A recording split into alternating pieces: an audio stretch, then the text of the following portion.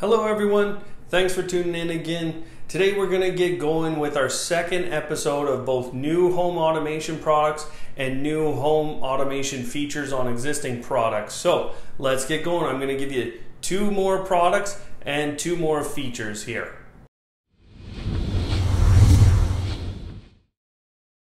Alright, well, this first product that I want to talk to you about here, it's not necessarily a brand new product, but what it is a product that's finally hitting the market and was, something that I think was talked about a lot as being a bit of a different product here in the world of home automation. Now that product is Google Clips. So Clips is now finally on sale. You do have to be in the US to get that product, but it is now on sale for you there. So it's $249 US, and I'm sure it's going to expand out as we go here. Now, if you don't remember what Google Clips is, let me give you a little refresher here.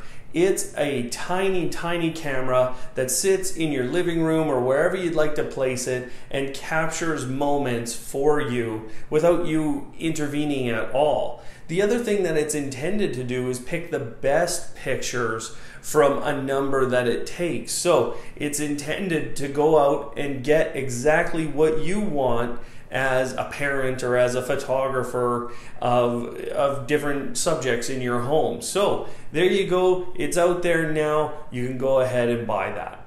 Okay, so the second product I want to talk to you about is called the WeMo Bridge. Now this has been out for a little while, but I now have mine. So here you go, this is the WeMo Bridge. Its intention is to connect your WeMo devices that you already have in your home here, and it's intended to connect them to Apple HomeKit and Siri so that you're able to finally control your WeMo with Apple HomeKit. And of course, with the upcoming Apple HomePod, that integration is going to be very important. So of course, I'm going to get this opened up on Automate Your Life here, show you how to connect it, how to get it all working, and show you some of those little nuances that sometimes catch us when we set up devices like this. So that's our second product here today. Now in terms of new features, this is another US specific one, but I think it's going to roll out very, very quickly here on all of our Alexa enabled devices. That feature is the ability to send SMS messages. So if you have a friend with an Android phone, and it's very specific right now, that feature is, you are capable of sending an SMS message from Alexa using only your voice. Now that feature is going to pop up on your phone here or on your application, on your Alexa application. It's going to pop up for you when it's ready for you to go ahead and use. So once again, keep in mind, right now you can only send SMS messages to Android phones, but we're sure that's going to expand very quickly to include, of course, the iPhone. Now the other feature that I want to talk to you about, it's not so much a feature as it is new devices being included in something that you might already have in your home. Now that device is actually the Samsung SmartThings hub. What they're doing, and I've noticed this a couple of times here in the last month or so, they just send me a notification and it says, hey, we're going to update your hub here and we're going to add a couple new products to that. Now the most recent one that they've added is the Aeotec set of multi-sensors. So this is a set of multi-sensors that we don't have a lot of access to here in Automate Your Life, or really in general with our other home automation hubs. So now it's important to note what Aeotec actually is. I think that's one of the things that kind of sets it apart. It's actually a Z-Wave battery powered multi-purpose sensor. So, a lot of the sensors I've been using are actually Zigbee, and so if you have a Z-Wave system or you want to connect that Z-Wave system and you need a new multi-purpose sensor to replace what you were using,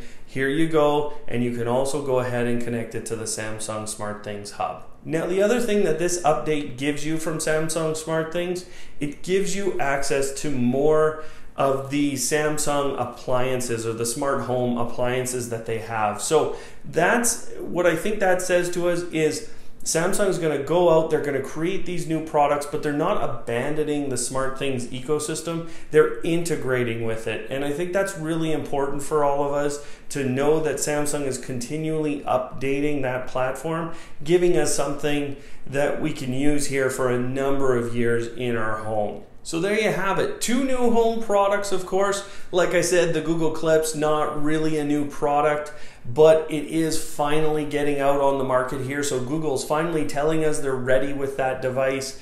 The other device there, the WeMo Bridge, I think actually that's going to be used a lot. And I forgot to mention earlier, it's only $40. So this is not a really expensive addition to a WeMo system in order to get you connected to the Apple HomeKit or your new Apple HomePod if you're headed in that direction. All right, well, there you go. That's going to wrap up episode 2 here for our new products and new features series here on Automate Your Life. Really happy with this new series. I really like bringing you these new products, and I've had some good response. But as always, if this is something you want to continue to see, please let me know, whether you comment, like, or subscribe. That always lets me know that these are the kinds of videos that you guys are looking for here in the home automation space. So once again, thanks for watching. We'll see you next time.